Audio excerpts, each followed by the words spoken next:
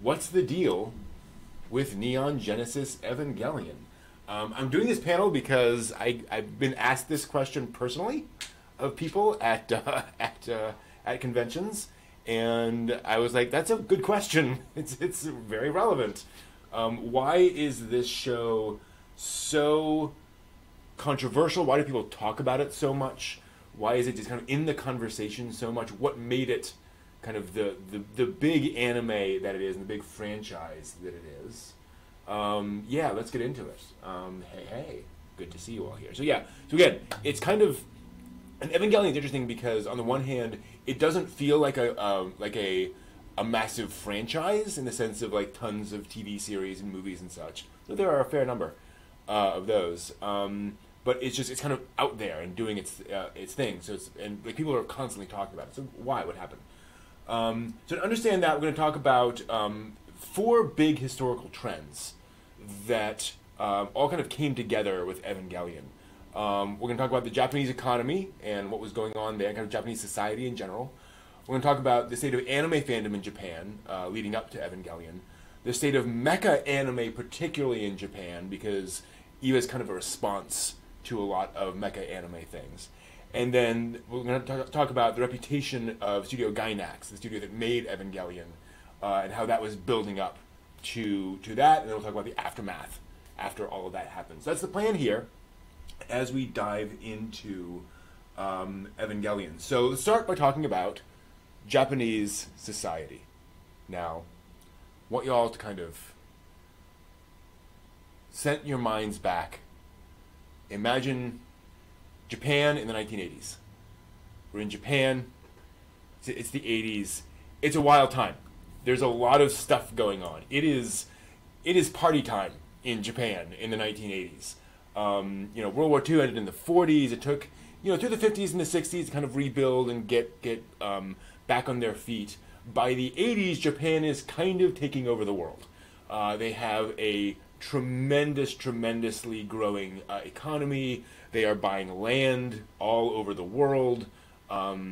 People in the West are now copying Japanese businesses and the Toyota way, and all these companies, Sony and so forth, are just really, really massive, and things are pretty great. The stock index, as you can see, is looking pretty good throughout the 80s. Like that's a good trend to see in your economy if you're doing that. And so it's party time. Everyone's having a pretty great time. Indeed, Blade Runner, the original Blade Runner, was considered quite prescient for the all of the Japanese signage that you see in Los Angeles. All of the idea that kind of there's Japanese everywhere, because there's this idea that Japan's just going to take over the world. Like Japan's going to probably own a large percentage of like America within the next few decades. Just that trend is pushing forward, and exactly, every American household had, Sony VCRs and whatever. All the consumer electronics now were being made in Japan because they were really good at it, and they made a good job of that. So and obviously Japanese cars had made huge inroads in the U.S. So it was a big deal. Then this happened. 1970s, 1980s, 1990, and there's the things don't look great. All of a sudden, all that growth vanishes. Now it's worth noting here that the growth just drops off, but it's not like Japan suddenly becomes a third world country, right, or developing country, whatever you want to call it. The growth drops back down. Japan is still prosperous, but it's not boom time anymore. That's a big deal. It's really traumatic to be part of a society that is on like this upward trend for literally decades, and then suddenly see that kind of evaporate and feel like, wow, what do we do now? Like, the goal for a long time was growth, expansion.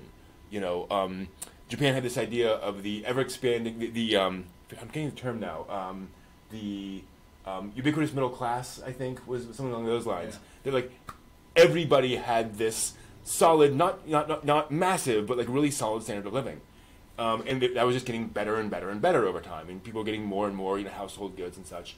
And then suddenly that goal of constant growth was unsustainable. What do you do? How do you react to that as a society? Like, what is your goal now? So the average Japanese person was like not feeling super confident about like Japanese society, Japanese culture, Japanese direction. I shouldn't say society or culture. About the direction of like the Japanese economy and the GDP and growth and what Japan was going to be in the future. It was a really weird time by the time Evangelion came out in the mid-90s. So that's kind of the cultural feeling at the moment, this sort of zeitgeist of uncertainty of where do we go from here. And all of the previous models don't work anymore, right? It was kind of the feeling of a lot of people. All right, so let's put a pin in that and then come back and talk about anime fandom in Japan. So we have this weird zeitgeist going on in culture. How is anime trending in Japan? Throughout the 70s and 80s, otaku culture had been growing.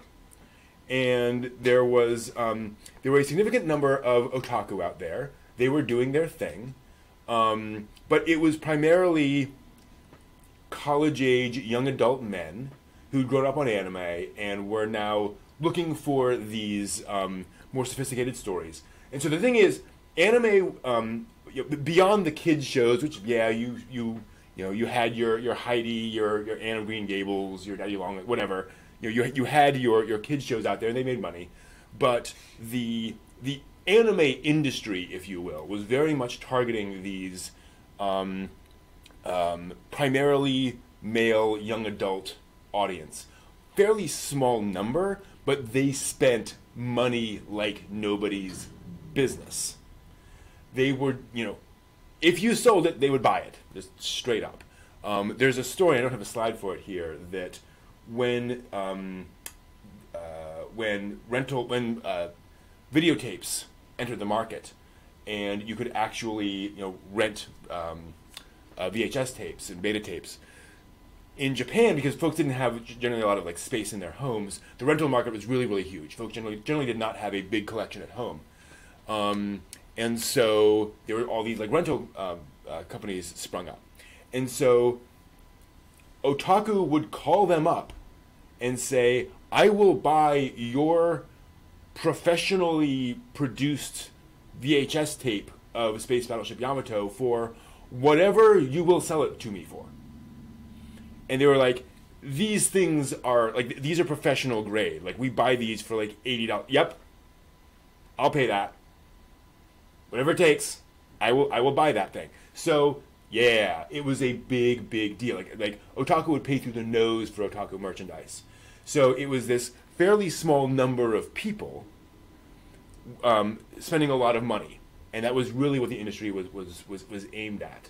But it certainly was not mainstream. It's still a very, very underground subculture in Japan. This screenshot is from Otaku no Video, which we'll get to later. And that is kind of a humorous view of what being an otaku in Japan was like in the 80s. And you see, folks camping out to see the latest anime film, and people walking by and going, what are you doing sitting out waiting for a cartoon? Right? Like, the average person did not understand anime fandom. It was not a thing. And then this happened. A man named Tsutomu Miyazaki was discovered to have kidnapped several young girls and done very terrible things to them. And that's all I'm going to say about it in detail. You can certainly Google Tsutomu Miyazaki and find out all the lurid details, and I'm not going to put that in your brain. He was found out to have done this, and when the police raided his home, they discovered it was full of anime merchandise and posters and material all over the place, like the classic sort of otaku, den lair kind of a thing. And worse, he was into loli. Now, in the 80s, Loli had been growing as a part of anime fandom. Like, you could find this stuff everywhere. Because, according to Japanese law, that was not illegal. It is just a drawing. There's nothing illegal about a drawing. So, this came up, and this was a huge news story. This was the story du jour of the time, quite understandably. And so, at a time when people saw this, saw that there were all of these anime fans, you know, in this sort of small subculture who were consuming this material, and at a time when you could walk into Comic-Cat and just pick up doujinshi with certain contents in it, people reported that on the news. People were like, this is a thing. Are we comfortable about this thing? Is that... So all of a sudden, anime fandom got mainstream attention. People knew this thing existed. It did not make anime fandom necessarily bigger, but people knew what anime was, and they knew it was attracting an adult audience. They knew that young adults were watching this thing, and it had become more sophisticated. It wasn't just Kimba and Astro Boy and that kind of stuff anymore. It had kind of leveled up a little bit. So by the mid-90s, the average Japanese person is aware of anime as a more adult medium, and is aware that there is there's a market for it, right? There's money to be made in this industry. So let's move off that for a little bit. Put a pin in that. Not the most pleasant of things, but worth mentioning. And let's move and talk about mecha anime. What's the trends of mecha anime? So, you will find people who will sing the praises of the sophistication of mecha anime, and that is true.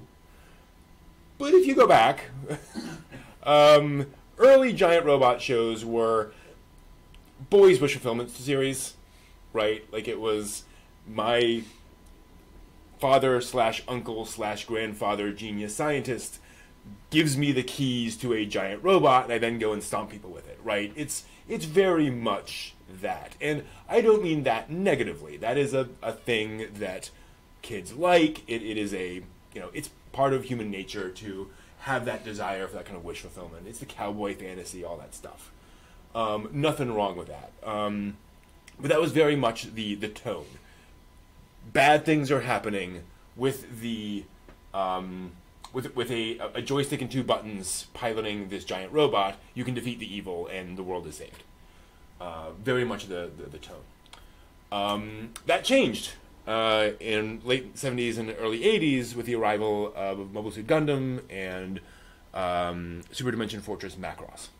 So both of those shows very much changed the tenor of mecha anime, where, and in a lot of ways anime in general, where suddenly you had much more sophisticated storytelling, you had more nuanced characters, you had stories about wars that weren't simply good versus evil. It was 2 political sides who had different objectives, and people were caught in the middle. You had complicated things happening with the heroes and the villains in a lot of ways. So suddenly, mecha anime was able to tackle more sophisticated stories, and they were really leading the way for anime in general. Most anime was not doing this. Shoujo was to an extent. Rose of Versailles was going in some really interesting directions at the time. But in general, people, mecha anime was considered kind of the leading edge, the bleeding edge of the more adult kind of stories in anime. And so, as the 80s progressed, we see more variations on that. So, the early 70s shows were almost always set in the modern day, with aliens or mutated dinosaurs or something attacking Japan or the world, and maybe near future, and of 1985. And the main character is fighting back against that with super science. Gundam and Macross are very much set in the future, and they are war stories. Just, not quite space opera in like the Star Wars sense necessarily, but very much big wars happening. People are dying right and left, that kind of a thing. And we are kind of pieces in that chess game. The 80s saw variations on that. Pat Labor, famously, is a, yeah, absolutely, near future series about robot cops, basically. So giant robots that are enforcing the law in a near future. Armored Trooper Votoms is also a war story, but it's more focused on the trauma of the soldier, and more inspired by like Vietnam War kind of stories that you're familiar with. So you get that kind of stuff going on. Or Battler Dunbean is a fantasy giant robot series. So you have mecha with swords and out in the woods and fighting castles and fairies and all that kind of stuff.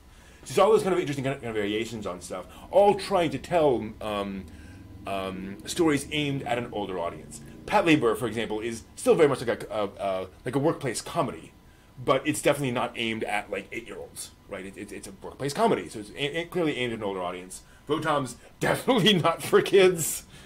So yeah, so you saw those variations. But by the 90s, mecha had gotten pretty samey.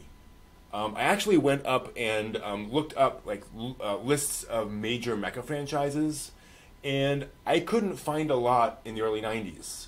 Some of the franchises were just kind of Gundam was still kind of chugging along. Well, even Gundam was in kind of a drought in the early 90s. And things had kind of become settled. There wasn't a lot more ground to cover in the mecha genre, it was kind of felt.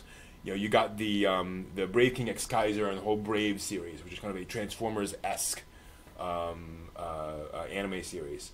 You got series like Matchless Raijin O, Kishin Core, stuff which definitely had giant robots in it, but the genre itself felt kind of moribund. Like, we know what we're doing, and it's not that mecha was unpopular or that there weren't a lot of mecha series. It's just that the patterns had been set.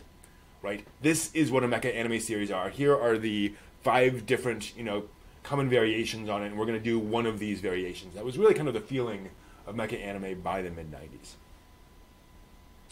So that's kind of where we were in terms of the mecha side of things. All right. Now let's talk about the studio that made Neon Genesis Evangelion, Studio Gainax. Some of you out there will know all about this, but I think it's worth noting. So Gainax got its start in the early 80s making fan films. Technically, if you're interested in this,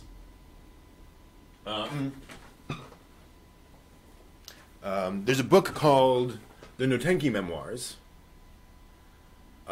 which is by one of the founders of Gainax, and it kind of tells this whole story. But basically, there are a bunch of fans who started getting into selling like model kits and selling basically anime merchandise. They knew what the fans wanted, and so they would provide that. And they would make the deals with people to make the merch and then sell that. They started a company called General Products and started selling stuff, which, by the way, is a Larry Niven reference, which is hilarious. They sent him a letter. Imagine being a Japanese fan sending a letter to Larry Niven in like 1978 saying, "Can we use your name?"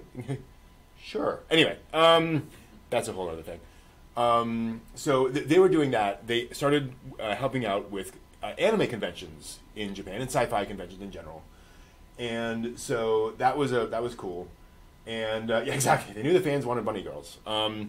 So they started helping out with conventions, and they thought, wouldn't it be cool to commission a short animation for these conventions?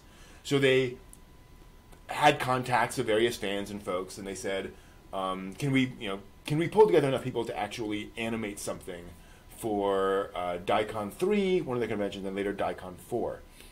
And so, sure enough, they made a short film for Daikon 3. It was a little rough around the edges, but it was fun. And then for Daikon 4, they really wanted to pull out all the stops and make a really cool short film, which, oh boy, they did. Daikon 4 is still considered kind of this legendary short fan film of just every conceivable sci-fi, fantasy, anime trope kind of all thrown together. Star Wars, Star Trek, Yamato, Gundam, Alien, you name it. Like, it's all in there. It's a lot of fun. And luckily, they were able to do this partly because the main person they pulled in to do this was a guy named Hideaki Anno. And Hideaki Anno was already working in the anime industry. He actually had already worked on the Starship Troopers anime OVA. And yes, there was a Starship Troopers anime. So he'd worked on that, and then he was actually working with Hayao Miyazaki on the film Nausicaa: The Valley of Wind. And the reason I'm showing this screenshot from Nausicaa and not of like any of the characters, the reason I'm showing the God Warrior is because Hideaki Anno animated the God Warriors. That was kind of his task on the Nausicaa film, was to animate the God Warriors. And if you've seen Nausicaa and you've seen Evangelion, you might remember that when the God Warriors fire their beam, it's this cross-shaped thing when it comes out of their mouth. Ha ha, right? Like, doesn't that seem familiar?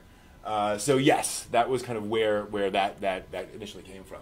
So yeah, Anno was already an established animator helping out with Nausicaa: The Valley of Wind, and he was kind of the head animator on the Daikon 3, Daikon 4 productions.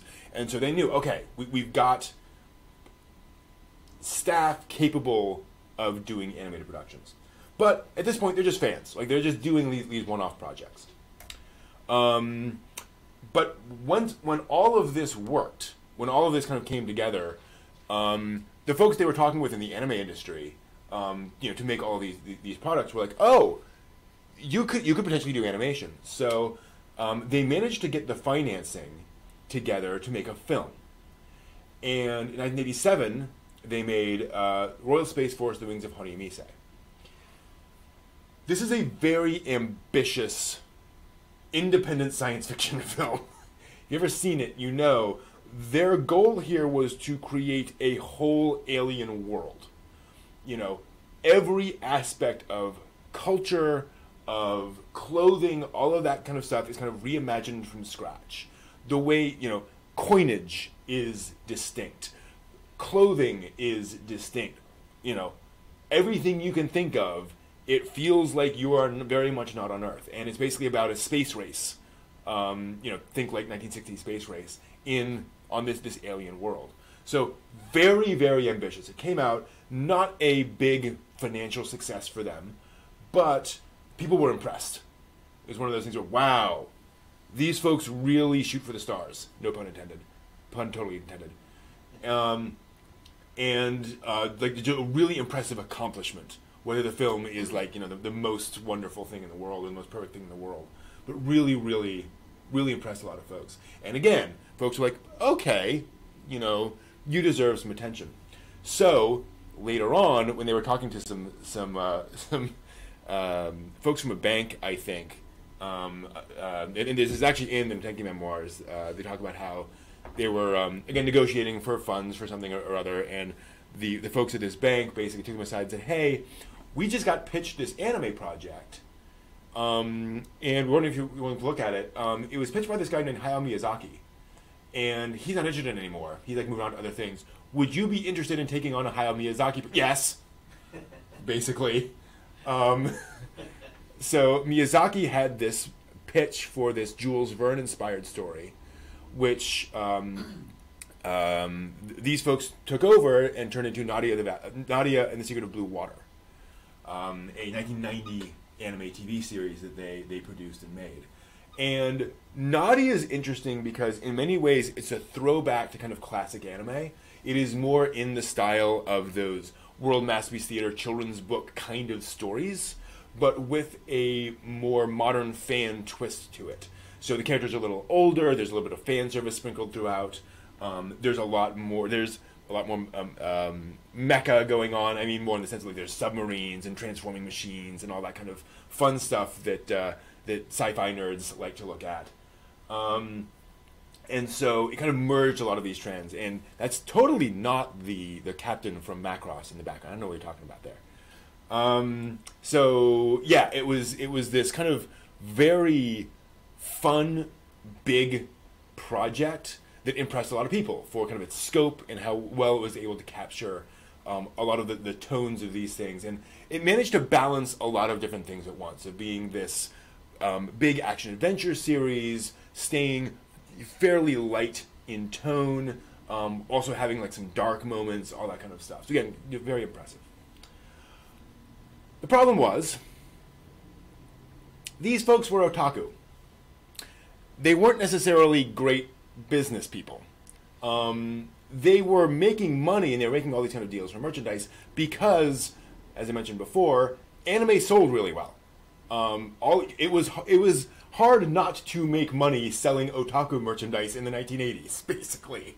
And because they were early movers, and they knew who to talk to, and they had all the connections, like all that was going really well. But they were not making money hand over fist, despite having successful projects. So by the mid-90s, Gainax was almost out of business. They had a string of various things, including what I'm showing you a screenshot of here, Otaku no Video, which was kind of their fan film about being an anime fan in the 1980s, which is a lot of fun. Definitely worth checking out. If you ever go to Otakon, the anime convention, they show it every single year. I believe at the beginning and the end, right? Yeah. Which is always fun.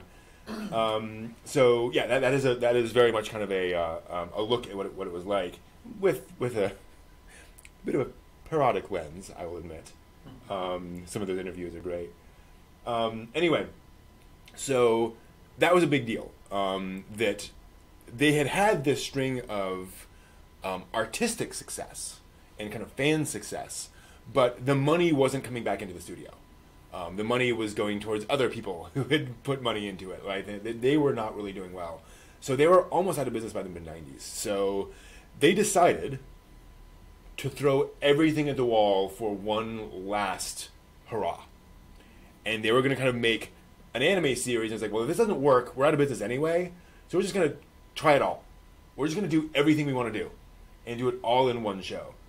And that was Neon Genesis Evangelion, and that happened. And suddenly,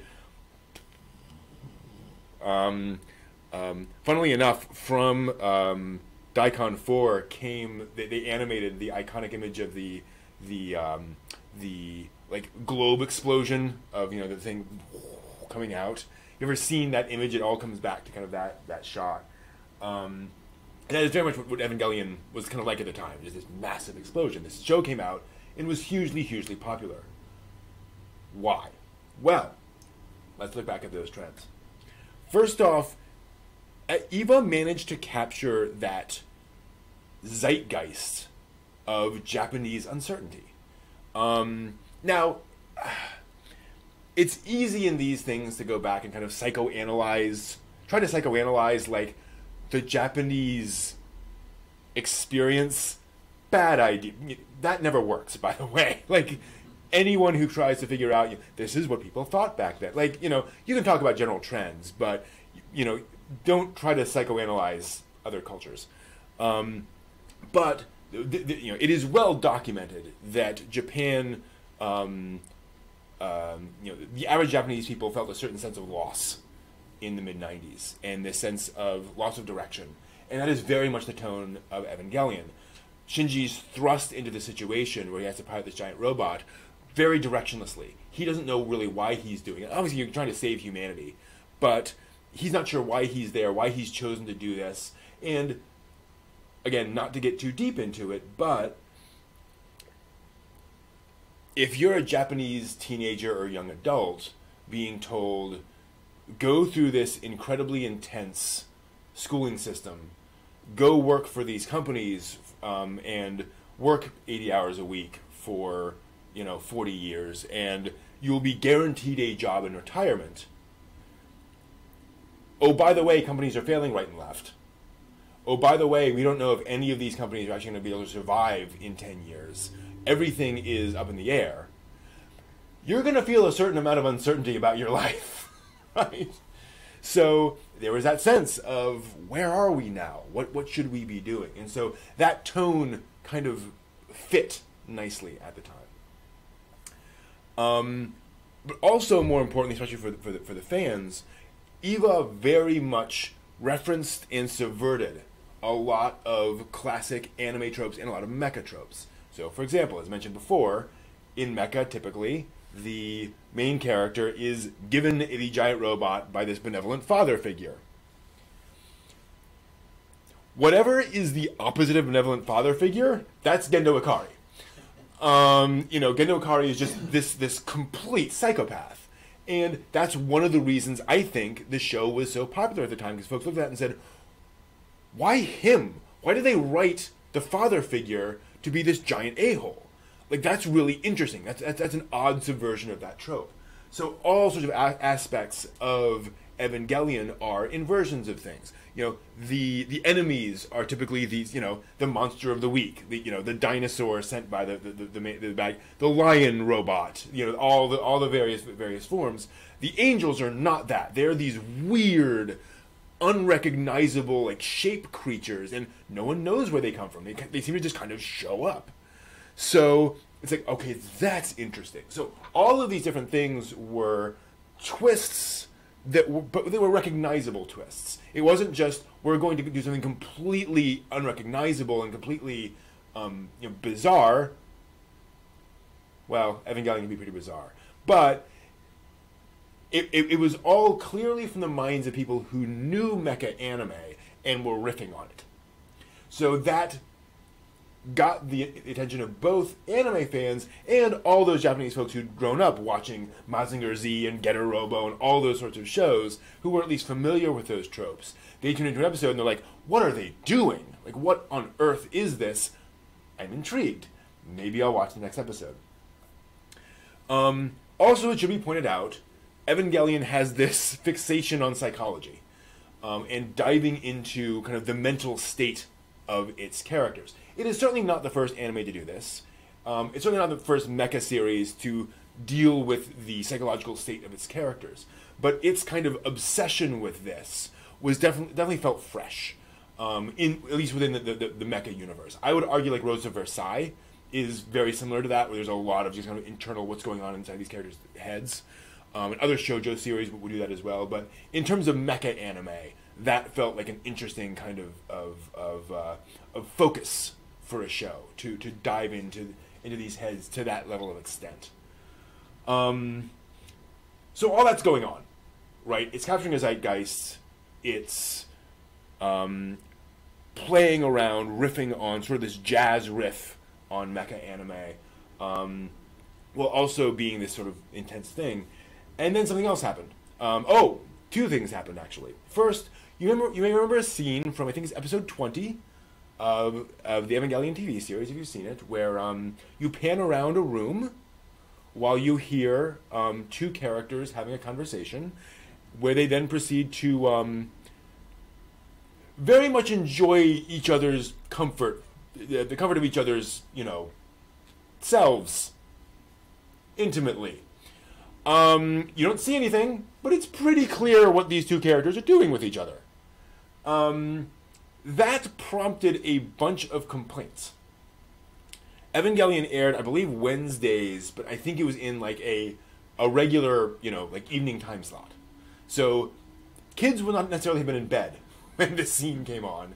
And that kicked off a bunch of complaints to TV stations and so forth of, what kind of smut are you showing, and on your channel?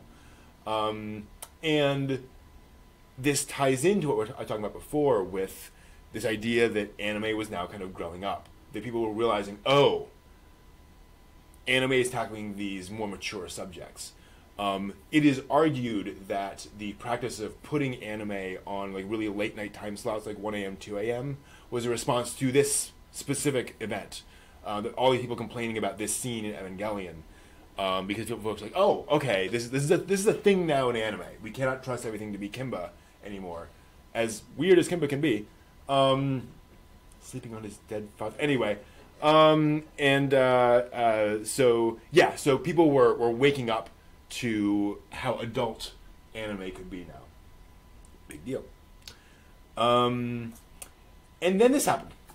So there was a religious cult in Japan called Aum Shinrikyo. One of many, any society has any number of weird cults out there. And then one day in 1995, they released a bunch of sarin gas on the Japanese subways as part of this sort of apocalyptic plan. I believe it was 13 people died, hundreds were hurt. It was bad. It was a really big deal. It was I believe, I may be wrong on this, I believe it was the worst like terrorist attack, certainly in the 20th century in Japan, possibly ever. But it was this was a 9/11 style of event in Japan.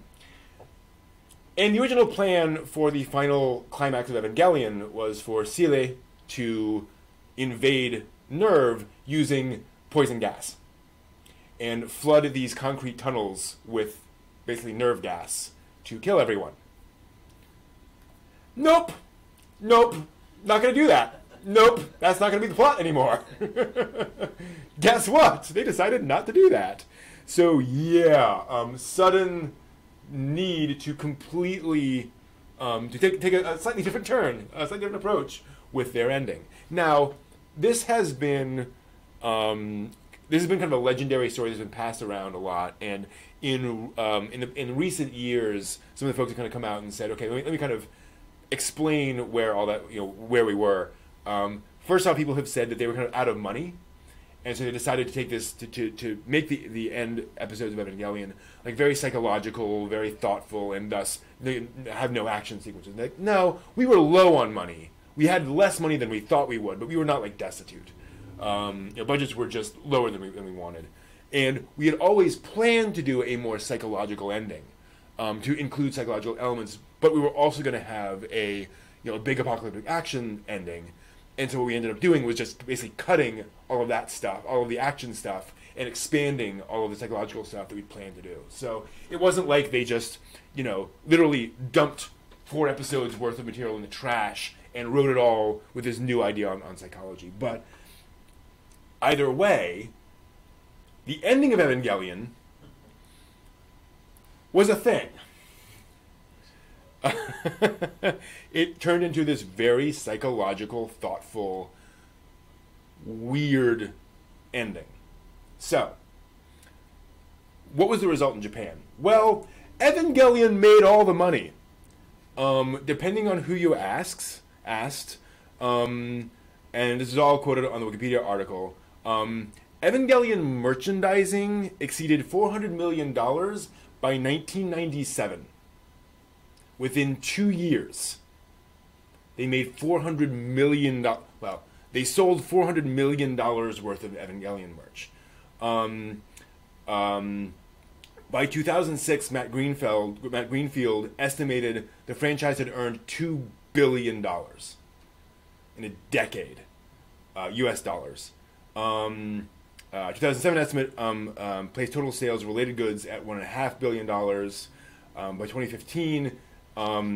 It was over 700 billion yen, so about $7 billion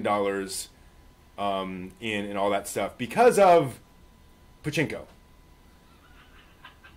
But that's a whole other story, which we can get to later if you all are curious about that. So yeah, that was a big deal. Evangelion made tons of money, so Gainax stayed afloat. They were able to stick around, and that meant that we were going to get more Evangelion. They're not going to, just let that die away. This is going to keep on going. I think it was Anno who said, or it may have been Takeda who said, the thing about Evangelion is it wouldn't stop making money. We couldn't not make money off that if we tried. So fair enough. Now, fans hated the ending, even in Japan. That was not a popular ending at all. Some people appreciated it, but it was still not a popular ending. But guess what? Controversy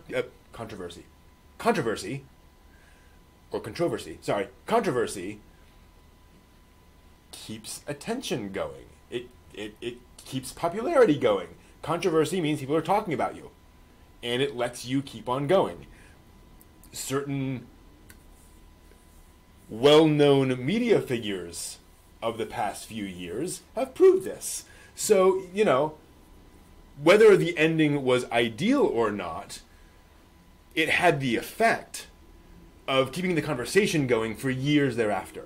And people debating the ending, debating what happened, why it happened, why this frame in this shot of this thing just kept on going and kept on going and kept on going, even with the release of new movies.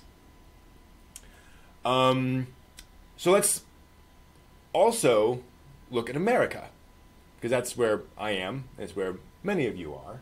Why is it a big deal over here? Well, by the time Eva came out over here in America in the late 90s, American anime fandom had become, I wouldn't call it big, but it was an industry. Like, there were people making a living selling anime merchandise, right? There were companies that sold anime stuff for a living. So there was actual, like, money going around. And so that industry was kind of primed, right? There's this big show coming out, and we're kind of here to support it. So it wasn't going to just kind of come out and then just kind of disappear. The pump was primed, so to speak, for Evangelion to come out, which is cool. The problem was nobody in America watched mecha. Mecha was just this kind of dead genre in America. It was not a really huge part of things. Gundam had not really kicked off. Now, Gundam Wing had been a success on Toonami, but that was kind of an exception. Right? People were fans of Gundam Wing. They were not fans of Gundam, really. And it wasn't really expanding to other things. Robotech, obviously, was a huge, huge, huge thing in the 80s, but those fans had kind of moved on, right? That was the old generation. This is the new generation. So people weren't really... So Evangelion made a splash over here, but it wasn't Attack on Titan. It wasn't Naruto. And so it kind of remained this cult classic that not everybody had seen, which meant people were telling other people about this show. Oh, have you heard of Evangelion? Oh, you should check it out. It looks really weird. So, again, kind of that conversation is churning constantly because it's not something that everyone's tired and exhausted of seeing memes of, right? At least in America at the time. And it stayed in the discussion. I don't think there is a single anime convention you can go to in America that does not have an Evangelion panel somewhere happening at that convention. It is just a constant in anime fandom that people love to talk about this show, and that is one of the things that kind of helps keep it alive. That is really, the big thing there. Kind of like this convention and this panel, which is a panel about Evangelion at a convention, right? Like that's the thing, right? It just stays ever, going forever. So now that we've come full circle, that's the deal with Evangelion. That is really kind of what I wanted to get across. Does anyone in the chat have any questions about what I've just talked about? I will be happy to talk through them. Now that I've been talking for a very long time. Unfortunately, YouTube doesn't really allow for asking questions at a good pace. So I can ask a question partway through the presentation, but then it's kind of like I have to wait 15 seconds to see all the responses. Like, otherwise, I'd love to get your thoughts as we're going. But yes, it's basically the false religious cult that we got at the end of Evangelion. What's the future of Eva now that the movies are over? Excellent question. So, Anno famously released a poster for 3.0, 1.0 saying, bye-bye all of Evangelion, which I think very much summed up his feelings at the time. I firmly believe that Hideaki Anno is, at the moment, finished with Evangelion. He's done everything he wants to do with that franchise. He's told all the stories. He doesn't need to come back to Evangelion. That does not mean we will not get any more Evangelion. I believe we will get plenty more Evangelion. Other folks will come in. People will pitch things, stuff and so forth and so on. But I doubt that we're going to see like a mainline Evangelion TV series in 5 years, right? I think we're just kind of we're directed by Anno. I can foresee side stories told in that universe. Son of Shinji, yes, absolutely. With whom? I wonder. Absolutely. I'll tell you what I want to see. I want to see Cooking with the Ikaris. If we can have that Fate Stay Night Cooking with the whatever family show, we can do that set in the, spoiler alert, like the post-rebuild movies universe, like that whole thing. Just give me that. that would be, yes, please. I will take 24 episodes of that. Very, very happy. So yeah, that's the thing there. What a great question. Do the modern Eva movies capture the mood of Japan today? Oh. Wow. What is the mood of the modern Eva movies? So the modern Eva movies are, they serve a couple of purposes. One is, let's be honest, making money, right? There's very much this is a franchise, we want to keep the franchise alive. What do we do to do that? It is also to kind of repair the storyline of Evangelion. It is Anno coming back and saying, okay, I was not able to tell the story the way I wanted to in the past, but also I can't travel back in time and change that. I'm not going to try to, remake that frame by frame. So what is the story that I would tell now with those characters and all that kind of stuff? So there's that going on there. It is also very much a story of uncertainty. I mean, Shinji is just lost throughout all of those movies. And it's not really until the halfway through the last one, really, that he starts to really come into his own. So, yeah, I would say, because and again, I don't want to psychoanalyze an entire culture. It seems to me, certainly, Japan doesn't feel as lost as it did in 1995, right? Just history has, time has spent enough time to say, okay, everything's okay. Everything's better than it was back then. There's still, certainly, I've read a fair number of, stories and articles and angst from folks of saying, in Japan, saying, have we recovered? What's going to happen in the future? But that's a really good question. I'm actually going to punt. I don't know that we can analyze that close. I don't think we have enough perspective to know if it's capturing the zeitgeist or not. Just because we don't know ourselves well enough about how people are feeling. Yeah, I don't know. I think actually getting back to the earlier question about the future of Eva, I think one of the interesting things about that franchise is it might be a franchise that is not eternal.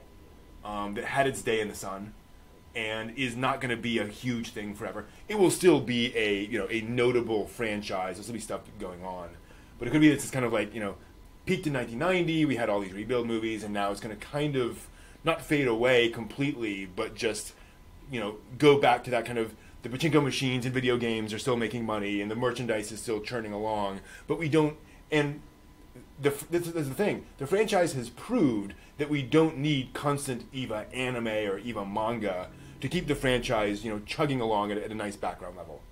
So it might just be, okay, yeah, this is just a thing, and every so often we'll come back to it, but we'll see. Kind of like Macross, actually. Macross just has its ups and downs and whatever.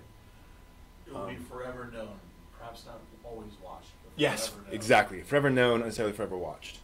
So we'll see. I don't know. Any other questions?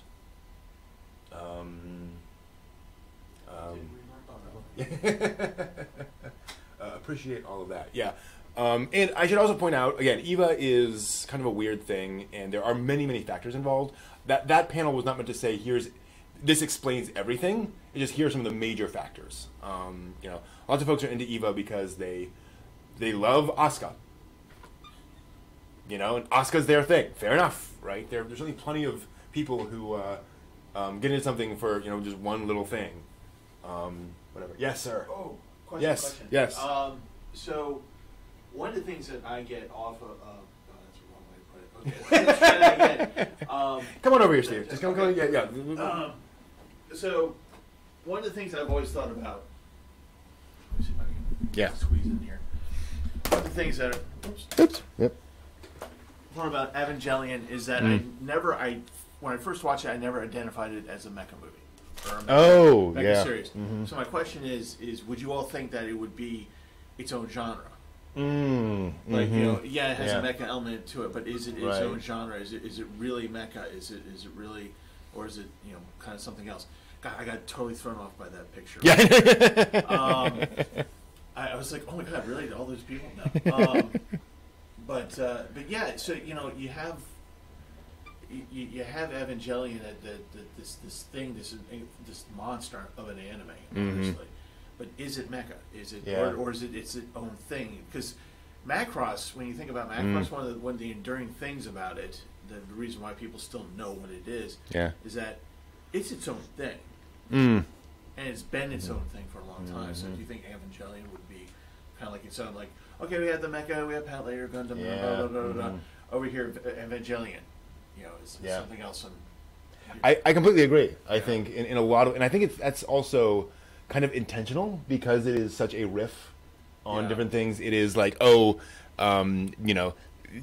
biological mecha that are also technically people. Spoilers. Eating people who also turn into goo. It's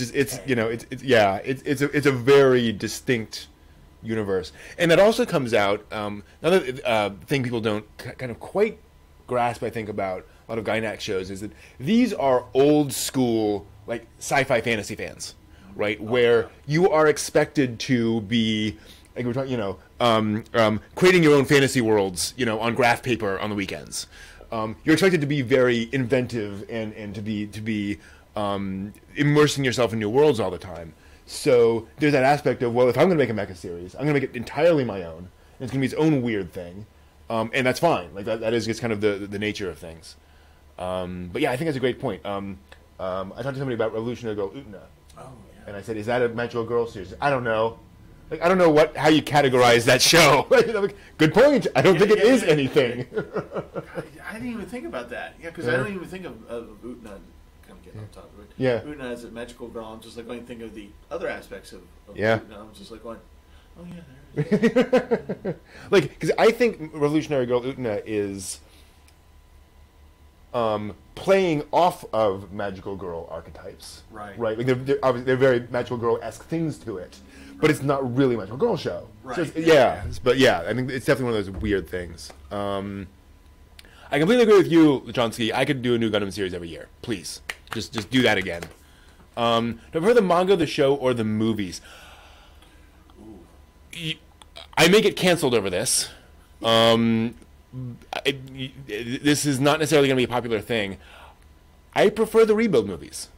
To me, those encapsulated a version of the story in a very satisfying way, especially once you get to the end. And that is that just kind of really worked for me. The TV series is loved it until I'm one of the people who at the end I was just like hate. But then I watched the rebuild, and you saw you all saw my reaction. I was just like going, cautiously optimistic. Please don't go there. Please don't go there. Okay, good. Yeah, like pins and needles the whole time. Don't have that scene. We know the scene. Don't do that scene. Don't, please God, don't do that. But no, I think I agree with you. I think the rebuild it gave more satisfying. It was ending, even though the original TV series is amazing. Right. It is amazing, and anybody out there who hasn't seen the original series should see it. And yes, put yourself through the torture of watching the last couple of episodes, because that'll make you appreciate the rebuild all the more, honestly.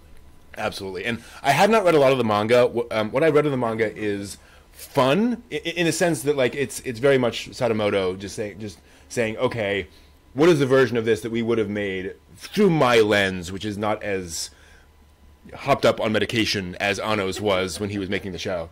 I kid. Anno was dealing with a lot through the show, but a lot of it has been made of that. The idea being that he was like, high on cocaine, 8 hours a day. Like, no, that's a bit much. But yeah. I heard the Eva show and movies are on the same timeline as they are stuck in a time loop. Is that true? That is debatable.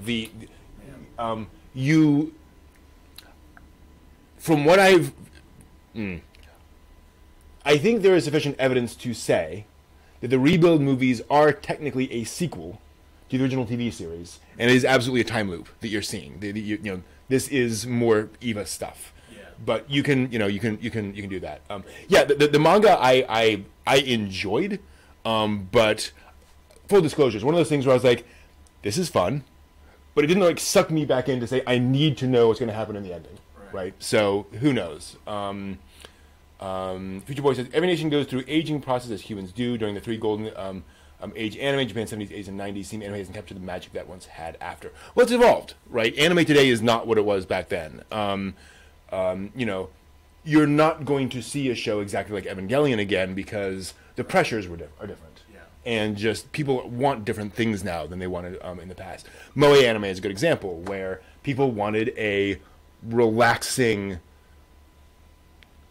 They wanted an anime they could just kind of relax into in the Moe era, something that wasn't, you know, intellectually challenging, intellectually stimulating, because that was the zeitgeist at the time. And now kind of shifting back into a time of some more challenging anime. The 90s were very much, and this is, you actually see this in comic fandom, I think, as well, where the idea is to hit hard with your characters, your designs, not just in the story, but in your designs as well. I mean, if you look at like some of the Marvel heroes of the 90s, you know, big shoulders, you know, bodies in a V kind of thing, and you know, just very, you know, brooding and intense. Spawn. And, yeah. And Evangelion was kind of like that. You know, it really did, like you were saying earlier, perfectly encapsulated that idea of what was going on in Japan at the time, and that feeling of just like, what is the? I can't even figure out the next 5 minutes. I can't even think about tomorrow just yet. Okay, so let's kind of thing. But the '90s was very much a different. You know, everything was slam bam. You know, action. Let's hit it hard and do all this stuff. And then nowadays we have Eurocamp. Right. You know, the lovely Eurocamp. How about that for a whiplash? You watch 5 episodes of Evangelion and then you go into the Eurocamp. Maybe you need Eurocamp after watching 5 episodes. I want a Eurocamp Evangelion show now. Oh, God. Oh, my God. It's a nightmare. Come on. Let's go camping in the body of Angel 28. Oh, no. No. Horrible. Manga made sense to you in areas where the anime did not. Yeah, makes sense. I can totally see what that would be. That's a great point, Lachonsky. That there is no one ending of Evangelion, which is ironically a benefit, because you can always go back to that well. You can always change things and have a different perspective about it, and you can say, I don't like that. This is how my ending would have gone. You know, it's one of the problems. Not one of the problems, but one of the situations that, like the long-running shonen series, they can't end. Right. They don't want to give you a definitive ending, so you're kind of stuck there. I'm just reminded of the, speaking of not ending, writing a fanfic of, was it Tenchi Muyo crossing over with the Evangelion universe that saved the world? And they all have a dinner at the Tenchi, it's like a household, and everything just goes wrong. I believe that. It goes wrong. I believe that. But see, it'll never end, not even in fanfic. Right, yeah, no, absolutely not. It's one of the special things about Evangelion is that it has become kind of the little engine that could, little anime that could, where it's like it can't stop making money. It can't stop causing controversy. It can't stop people telling stories about it. It is just, there's something special about it that keeps people coming back to that. It is at a convention. I will tell you this: at a convention, if there's somebody that you want to have an icebreaker with, that's the perfect. Evangelion. What are your thoughts? Yeah. Funny you should ask. Let me spend the next 5 hours with you and talk about this. Exactly. Yep. It is one of those things. So yeah, if you want to get into Evangelion, this is often a question I get. Like, where do you start? I advise people now to watch the first Rebuild movie and then the first few episodes of the TV series, because they follow basically the same, they cover the same ground, and watch that and decide for yourself which of these am I willing, which of these kind of speaks to me more. Do I want kind of the episodic nature of the TV series? Do I appreciate kind of the condensation of the movies? And then when you go there, you can say, okay, I'm going to do the Rebuild movies, or I'm going to do the TV series, and go in that direction. Because it is, like you said, it is definitely valuable to have seen the original TV series and know what happened there. but that's not necessarily the version of it that you're going to enjoy the most. So just be aware of that, right? It's its own thing. Thoughts on Trap. Yeah. What are your thoughts on Bokurano? I have not managed to watch more than a few episodes of Bokurano. For those unfamiliar, Bokurano is an anime series, also a manga, where a bunch of kids are roped into piloting a giant robot to fight off sort of various monsters without realizing, and this is all again sort of back of the book blurb stuff, that the robot is powered with their life force, and every battle means that one of the kids dies. Like, not like win or lose. Like, one of the kids will die at the end of that battle. So, especially for me, that's a very tough premise to watch through. I have a soft spot for kids. So, that said, Bokurano is very much an Evangelion-inspired anime series. Yeah. There's a lot of those shows where it's like, okay, you're clearly taking kind of these themes and this kind of approach to anime, and we did get a few of those. Argent Soma. Did you ever see Argent Soma or ever heard of it? No. It is one of the most clearly, like, we just watched Evangelion, we're going to make that again kind of a show. Goes off its own direction. Some very interesting stuff in Argent Soma. But weird alien creatures and mysterious, massively funded mecha group and all that kind of stuff. There's a bunch of that stuff going on. Netflix over OG dub. I like both. I didn't really have a problem with either of them. I will say that the person who does the new Shinji did an amazing job. I couldn't tell the difference. Yeah. Well, and I mean those are very difficult. That's a very difficult role, A, because you're acting somebody with kind of flat affect, and B, especially in the rebuild movies, Shinji goes in a lot of directions as those movies go along, where he's just kind of bouncing back and forth kind of emotionally. And getting that across and not feeling like you're portraying somebody who's just a complete basket case. Well, you know what I'm talking about. It's just very impressive. Again, not the original voice actor didn't do that, but just I was like, wow, that's impressive. Tough work. Also, and we talked about this. We're not people who bleed through the ears when we hear a dub that's not perfect. It's like it's fine. Whatever. Actually, bad dubs are quite entertaining. Is it true? Quite entertaining. Yeah. They have their pros and cons, like anything, right? Like any anime, there's pluses and minuses. Except Yokohama Kadashi Kiko, that's perfect. Country Cafe, there's no flaws in that, but everything else. But yeah. Can you tell what he likes? Tell? Could you possibly? Lane has no flaws. No, wait. Lane has a lot of flaws. Good Lord. No pun intended. Yeah. I love when folks you get the occasional folks who talks about shows like Lane where they're like, wow, like it's amazing all the kind of stuff it does, and it's like that was a really cheap show. I don't know if you noticed. Right. Yeah. There are a lot of things where it's like that person's kind of walking on water there. Like that person isn't moving right. Like that's just they just. Nah. But oh well. Thoughts on Razafon and the comparison to Eva? I've only seen the first episode, I think, of Razafon. But yeah, I mean, you can totally see that. People have called Razafon Evangelion done right this time. Which is unfair, but it is definitely came across to me as the kind of show where they internalized the mistakes and issues with Evangelion, intentional or otherwise, right? Things happen, and we're like, okay, we at least won't do that, right? Yeah. And so everything I've seen of it has really impressed me, of Razafon, of being this. Of managing to tell its own story, while also using kind of those those ingredients of Evangelion without just feeling like the same flavor. So, cool. Thank you all. We're going to take a quick break. We will be back in about 20 minutes with Steve's first panel, Japanese albums that should be on your playlist that aren't Bebop OST 1.